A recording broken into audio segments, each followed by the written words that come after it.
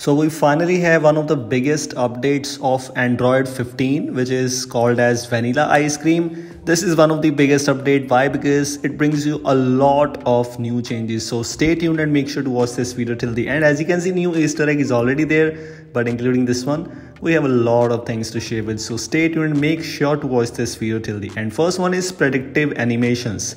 I know it's quite common and you're already aware of this one, but in all the previous versions, you had to enable it from the developer settings. But in this case, it's enabled by default.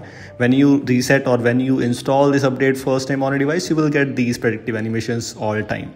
Also in screen timeout feature, if you increase the screen timeout, you will see now you have to verify with your screen lock screen or fingerprint of course to verify if it is you or not. And this is quite interesting one. Open screen timeout, for example, I've chosen 30 minutes. I have to verify it's me. So then the settings will be changed.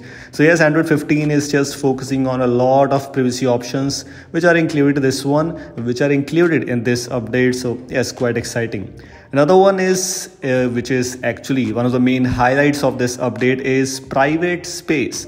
I've already shared this feature with you in my previous videos regarding private space is coming, although it was not functional in those previous versions, but finally it's working, it's functional, and you will be able to use this thing on a device. You can hide or lock private apps in, of course, separate space. For example, just set it up, click on got it. You have the option to enable or use any other Google account if you have any, or even if you don't want to sign in, it's totally up to you. If you want to sign in, you can sign in with your other account which is not available, which is not signed in right now in this one. After that, just choose a new lock for the private space. You can also choose the existing lock from your screen lock, but that is, of course, that's not a good thing. Simply choose a different screen lock or lock for the private space. Choose pattern, pin, password, or fingerprint, whatever you want to. For example, in this case, I will choose this 1 2 3 4 just to show you that how the things are going on. Click on 1 2 3 4. Okay, just a second. After that, you will see the option for, I guess, all set, as you can see, to find a private space. And now just at the bottom, you will see this private space kind of things available in the app drawer, available in Pixel launcher. I'm not exactly sure if it will work with the third-party launchers, but of course it's just too early to predict that. For now, if you open these passwords, this is the UI what you have. So private space is now setting up and you will be able to use it. You also have this settings tab available where you can change the private space lock. You can also delete that. You can also hide the private space when it's locked, and a lot more options available there. A lot more things are available there. You are definitely going to love them. And yes, this is one of the main highlights of the latest Android 15 Beta 2. Some of the features are still missing from here, but we will talk about that later on. But for now, the major changes which private space was included there, I just wanted to let you know. As we were talking about some privacy or privacy options in security and privacy, you have the privacy tab or section available, privacy controls, privacy dashboard, and then private space.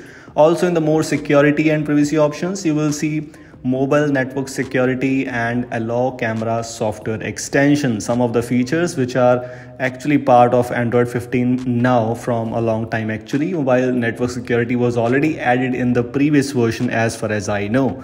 So yes, things are quite amazing. Another thing is the volume panel. I've shared a short video with you some time ago that the volume panel is going to be redesigned, and it's finally redesigned. As you can see, it's officially redesigned now in this Android 15's latest update. So yes, new animations, new UI, and now you can say it as kind of almost a full screen UI for your your volume panel.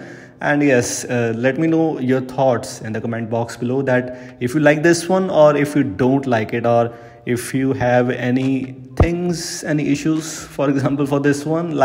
For me, I guess it's kind of okay. It's not that great, although we will be okay with this soon for sure, because if it is available in everywhere, you might get to, you are already addicted to this one for sure. Adaptive vibration is also present there. It was there in previous versions too, but now we have the different menu available for this.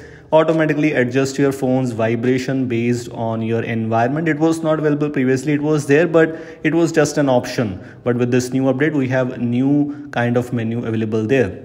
Also, in some widget section, we have some changes. If you open widgets and you can click there, now you don't need to drag and drop the widget to place it on the home screen. So that's actually quite worthy. Also, the widgets layout is bit changed. I guess it was already changed in the previous version, but with this new version, for example, if you want to place any widget on the home screen, simply click on that, click on add, and you are good to go. That's also quite impressive, and it works with every widget. Doesn't matter if you are using any specific widget, it will work with every widget in the widgets section. So yes, it's quite useful. It's available there in the latest Android 15 update. Also, if you move on to the settings options, you will see the storage option there. Now you have two options available in the system storage. One is regarding, for example, it's still showing Android 14, although we are using Android 15 beta 2, but of course that will be updated soon. Now we have temporary system files option available. So the UI is bit changed, or as compared to the previous version. Also the documents, other things are bit changed here in the previous version from now on. Also in the Bluetooth section, or the Bluetooth tile has the option for automatically turn on again tomorrow. This feature was not present previously, but with this new update it's present there. Simply move also you can check out this thing by moving into the Bluetooth settings here. Simply check out these connection preferences, Bluetooth. You will see even if you turn off Bluetooth, you have the option to automatically turn on again tomorrow. I'm not exactly sure how this will be beneficial for the users, but it's available, so just wanted to let you know. Another change, or another thing which I found here, is in the home screen settings. You will find color contrast.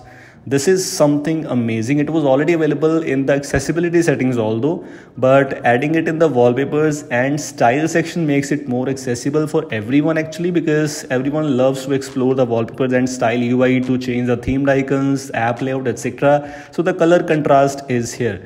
If you want to use it, you can simply move into the settings, wallpapers and styles, and then you can customize it. You can choose the features, default, medium, high. It's totally up to you.